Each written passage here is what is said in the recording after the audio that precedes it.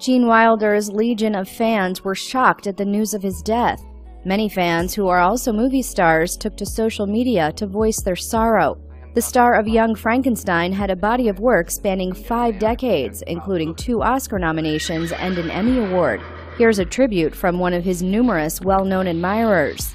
Mel Brooks took to Twitter and said, "Gene Wilder, one of the truly great talents of our time. He blessed every film we did with his magic, and he blessed me with his friendship."